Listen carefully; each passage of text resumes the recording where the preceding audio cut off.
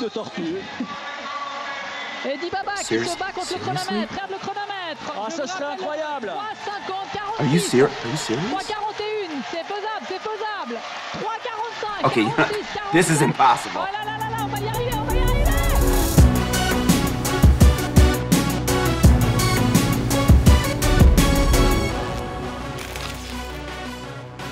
Check it out.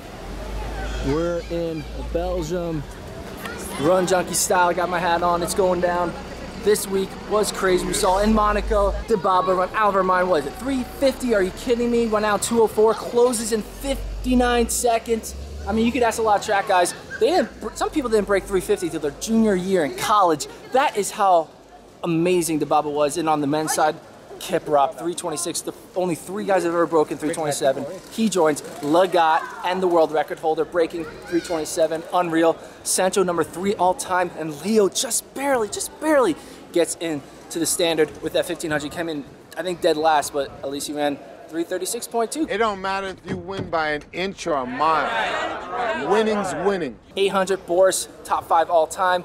Tauki, I don't even know how to say his name, runs 142. Are you kidding me? Insane. Monaco just in general was crazy. And I didn't even mention the American record. Miss Shannon Roberry taking down Jenny Simpson. American record, 356. So fast. I want to go fast. Houston happened. We saw some more standards. Ben True got his standard easily in that 5K. Lauren Johnson gets his standard in the 1500. Eric Jenkins runs sub 13:10, the youngest American ever to do that. He was the youngest American ever to break 13:20. He's the youngest American ever to break 13:10. He's going to be the youngest American to break 13 minutes. He's going to do it next year. It's going to happen. Oh, London. It's going to be cool. We got Mo Farah in the 3K. Going to run fast. He's running a lot. He's running well. He went 328 in the 1500, which was pretty cool. And we also have that mile. Going to be some fast guys in that mile. But more importantly, let's start looking forward. FloTrack Throwdown. I'm so excited!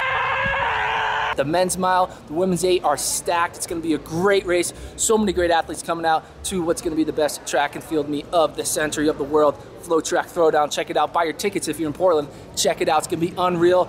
Nick Simmons running a 400 against Ashton Ian. It's gonna be crazy. It's gonna be fast, it's gonna be wild, it's gonna be furious. It's gonna be all the adjectives I can't think of. It doesn't matter. Oh yeah, and Abby D ran 15:03. Insane, we're out.